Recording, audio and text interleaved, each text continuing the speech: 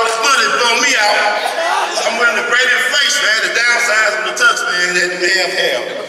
Like an Arnold Palmer thing, you know, you got the tux up top and then the jeans creased a little bit. The gangster lane, how y'all doing today? Y'all want to have somebody introducing us, welcoming Dr. Patricia Lee. Are you in the house? Good doctor, is she in the house? Yes. All right, we're going to warm up a little bit. Welcome to the 2022 Jimmie Lunceford Legacy Awards. Give yourself a round of applause. I am your weirdo host for tonight, Brother Ron, and you are in the Jimmie Lunceford Jazz-nocracy zone. All right, I gotta have a good sense of humor. There's a lot of stuff going on right now. Instead of Earth is spinning faster than usual, so we're probably in another Mercury retrograde that wasn't due till next year. I promise you it's a Mercury retrograde. If y'all know what that is, take a look. It's all online, okay? All right, I gotta have this sense of humor. I guess let's wait for Dr. Lee up here. Who in the you know what is Jimmie Lunceford? Why him? Why now? Because I have noticed in my 20+ years of service that a lot of times that the people that care about us, we don't care about them. The folks that take time out of their so-called busy schedules to invest in other people, we kind of leave on the sidelines or the dustbin of history. James Melvin Lunceford was born June 6, 1902 down in Evergreen community outside of Fulton, Mississippi. Came from a proud family of land-owning black people. His parents owned almost 80 acres of land. His grandparents was born into slavery on 300 acres of land. And to this day, his family still own a lot of acres of land down in Mississippi.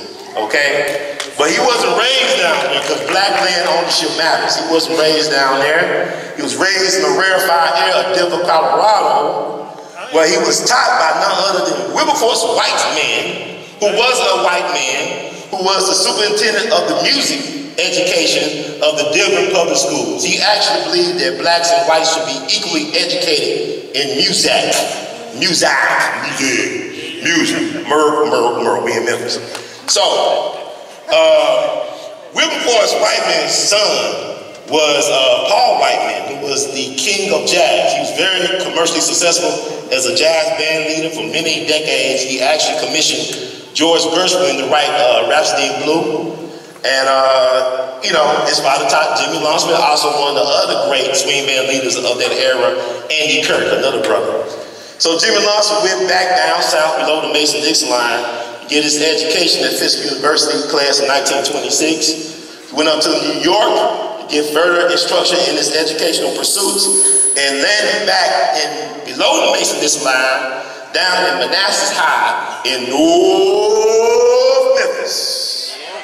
Back in the 20s, right? Now, Jimmie Lunceford was not hired to be a band director or a music educator. He was hired to be the gym coach, the football coach, anything but music. But he majored in social work, and he was very gifted as a musician. He was a child prodigy. But he saw music as a way, as a rite of passage for young black boys and girls to become responsible, accountable adults. But also he had ambitions to be a world-renowned musician and band leader. So he is actually credited with being the first person in the history of the world to teach jazz studies in a formal educational setting, and he did it at Manassas High. North. Give it up for Manassas High. North Memphis, all right? Represent. Okay, so he's a very popular dance band called the Chickasaw Syncopators. They left Memphis in 1930, took his best high school students and buddies from Fisk University, among them Edwin Wilcox, his pianist, and also the great Willie Smith, great alto saxophonist of the era. Within 4 years of leaving Memphis, he's the house band at the Cotton Club after Duke Ellington and Cab Calloway. And he becomes the #1 attraction at the Apollo Theater for a whole decade. So he was the #1 dance band for black people back in the 30s and 40s. Now y'all say, well, Duke and Count is known. Why is Jimmie ain't known if he's the #1 dance band for black people? Well, let me get to that point in a few minutes or so, right? Jimmie Lunceford had one of the greatest show presentations of all time. He put the show in Showtime, right? His band had tailor-made suits. Y'all saw that from 1930. That's 1936, and it still goes ham in 2022. Give it up for Jimmie Lunceford in 1936, still going ham in 2022. Right? So tailor-made suits. They were very athletic. The band would dance, sing, tell jokes. The trumpet section would throw their trumpets up in the air and play where they left off at in unison. They had so much precision and athleticism, they was known as the Trained Seals, but they was also known as the Harlem Express because they was the #1 dance band for black people back in the 30s and 40s. No other authority than Glenn Miller. If Glenn Miller is Larry Bird, then Jimmie Lunceford is Magic Johnson when it came to band leaders, okay? Take over, it's all online, but Glenn Miller said this. He said, but Jimmie had the best of all bands. He said, Duke is great as an Ellington, Count as in bass is remarkable. But Lunceford tops them both. Like I told you, there was a reason for that. He had a great show back at the Showtime band. But what I really love about Lunceford, he was a pioneer in other ways. He was like an aviation pioneer. He took flying lessons in 1939, brought his first airplane in 1940 for what would be in today's money, almost $1 million. So this is during the Great Depression. We live in the Great Inflation. This is during the Great Depression. When he was walking around as a black man in America, with the type of money to buy airplanes where he find the gigs to. But what I loved about him the most, that he was also a philanthropist and humanitarian. When he used to come back to Memphis, he would do free concerts and musician clinics at D. Manassas High School in North Memphis. Right? And one of his admirers was the late great Emerson Abel Jr., who was a member of the Manassas Rhythm Bombers Band. And Mr. Emerson Abel was mesmerized by Jimmie Lunceford's tenor sax man, Joe Thomas, who was in that feature film, or feature short rather. And he became a tenor saxophone man in his own right, one of the greatest music band directors the city ever seen, and also the co-founder of the Southern Heritage Classic along with Fred Jones in his living room. We found it in his living room, y'all. Okay, so put some respect on Mr. Emerson Abel Jr. name. Kicked Isaac Hayes out the high school band, but had enough sense to work with him at Stax during the Isaac Hayes movement. Abel, a wise man, indeed.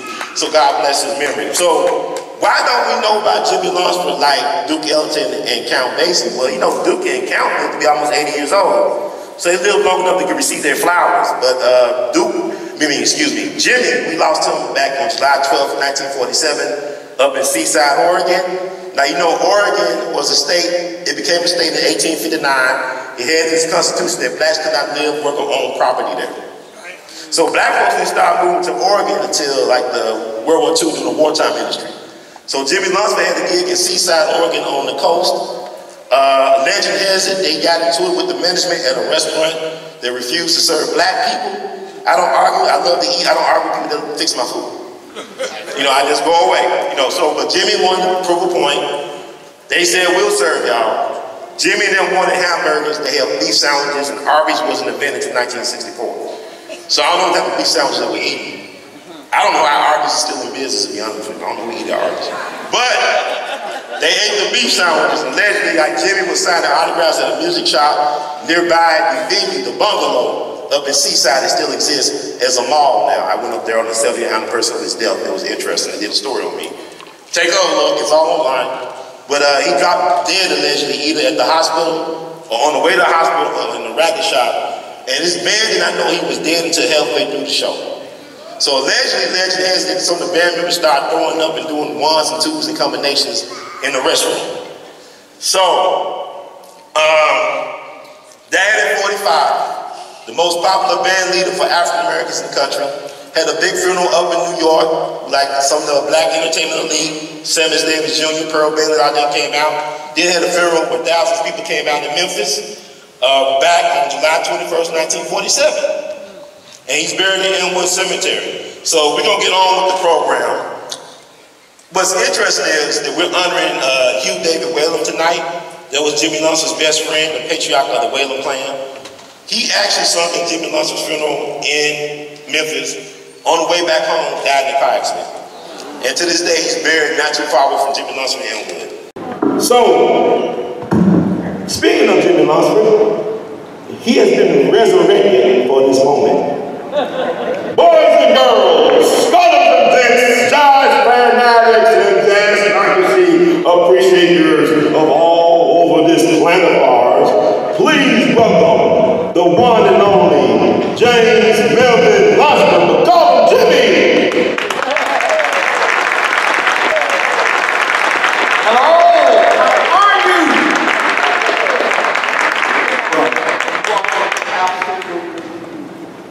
And I thank you for coming to the Orpheum Theater tonight.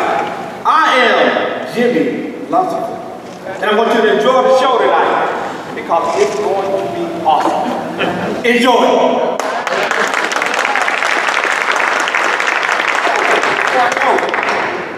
I must tell you this. Rhythm is our business, and we're in the business of giving you some rhythm.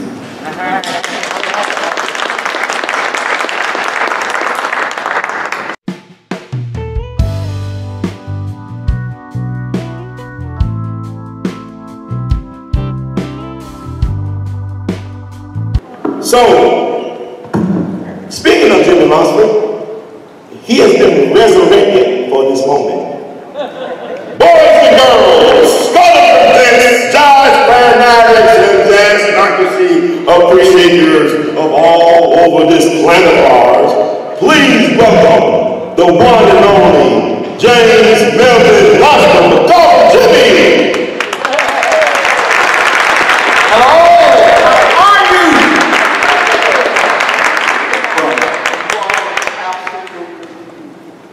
And I thank you for coming to the Orpheum Theater tonight. I am Jimmie Lunceford. And I want you to enjoy the show tonight because it's going to be awesome. Enjoy.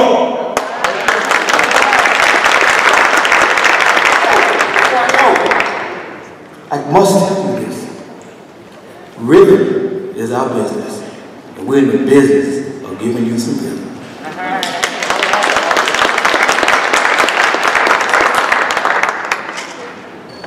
And in the spirit of Mr. Lunceford, it take what you do, it's the way that you do it. Y'all repeat after me. Take what you do, it's the way that you do it. Take what you do, it's the way that you do it. Take what you do, it's the way that you do it. You got the message? All righty. On show. Let's go. Where's dancers? Mercury retrograde. Mercury retrograde. Mercury retrograde. Mercury retrograde. Yay, yay. On with the show. I don't know what's going on. Please, on with the show. Somebody let me know. Improper right now. Where's dancers?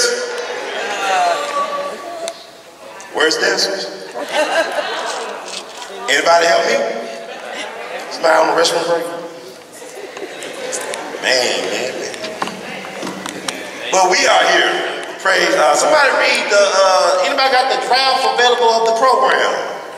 On with the show. Let's go. Okay. All right. It's my dime. It's my time. Yeah, let me entertain you. I can talk a lot about different aspects of Memphis history that should be better known. I don't agree that school is responsible for teaching you about knowledge of self. You're supposed to learn that from your people that birthed you and came, birthed you into this world. That's their responsibility to teach you who you are. School is only responsible to teach you skills to help navigate this system. Yes. You learn who you are from home. Yes.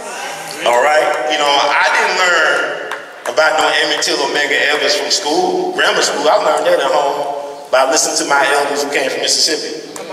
You understand? Yes. I learned that by checking out books in the library on my own because I had intellectual curiosity.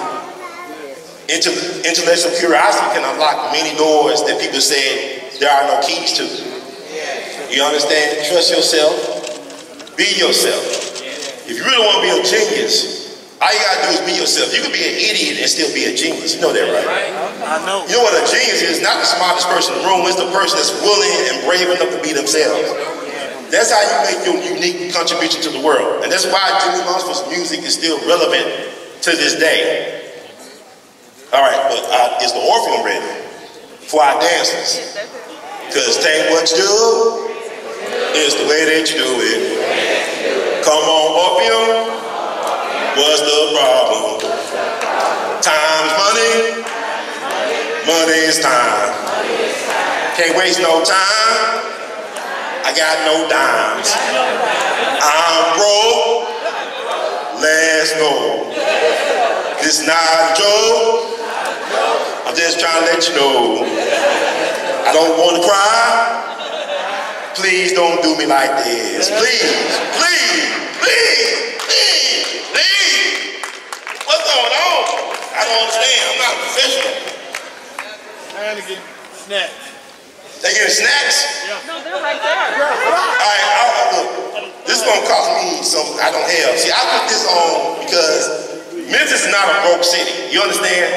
This is a very powerful city. This is a city where, you know, Speak their truth. this is a city that have benefited from the misery of the majority of the people. You, when you are miserable, you are forced to be creative to survive. I'm trying to survive, but I want to thrive. There are people that I went to try to put this show on. Come on now. They got the money, they got the name, they got the connection, but they lack the imagination. They envy me because I dare to dream big things. Yes. I dare to go beyond and outside my comfort zone. And I'm trying to figure out why is the lights not on. I fed everybody.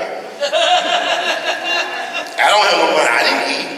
I like to eat. But I think food for thought is very important in these times when people are starving for intellectual curiosity. People are starving for knowledge of self. I don't know what the problem is. All right, I'm gonna blow it and they're gonna have to turn the lights on. So I don't understand what's going on, Chief.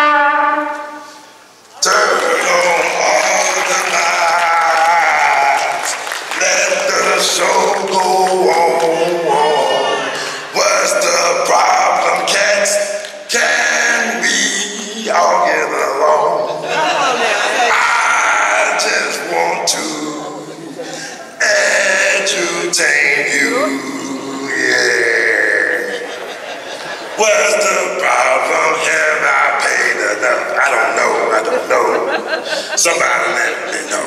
Thank you.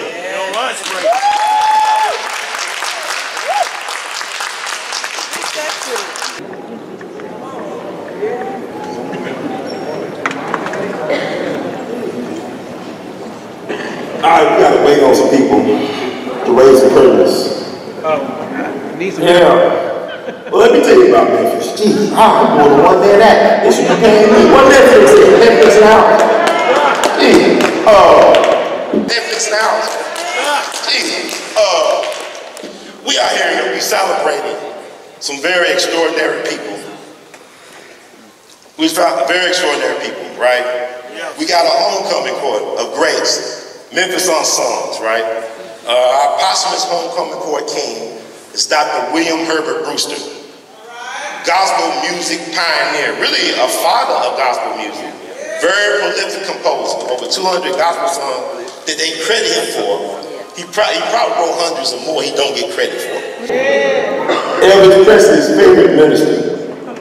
You understand? His favorite minister. He used to go to East Street Avenue on Bellevue to listen to Dr. Brewster preach and sing with his choir, the late great Queen Anderson. You know who Queen Anderson is? Take her a look. She's still online, but she's been dead since 59. I think somewhere in the 50s. But he was a voice, a moral voice. for people in this community. Same thing with Lucy Campbell. Long-time educator at Booker T. Washington High School. Taught history and English there. The last of 9 children, never knew her father till he died when she was young. I don't want to give up the whole... Please don't. I don't want to go into the whole spiel, but I just think that I'm trying to figure this out. Yes. You're doing well. I'm trying to figure out why things ain't moving. You're doing well. The silence. It's going to be all right, because it's like people want to see me fail. That's okay. But I'm not doing this for me, so it don't bother me no more. Dr. King didn't come to Memphis for himself. He came from Memphis for us. I'm not doing this for me, I'm doing this for us. Yeah. You understand? Yeah. Yes, you I know there's people out there, they are getting a good giggle off of this, getting a good laugh. I don't understand why things are not moving. We understand. We understand. But somebody will have to do some explaining. Speak that truth. And it's not for me to come up with the explanation. Come on now. But we're going to come to a conclusion. We're going to be patient. We may not like the conclusion, but something's up. Yeah. Clown. What's going on? Oh, they wait for me to move. I'm the problem now. They always make the black man the problem. Okay. I'm out the way.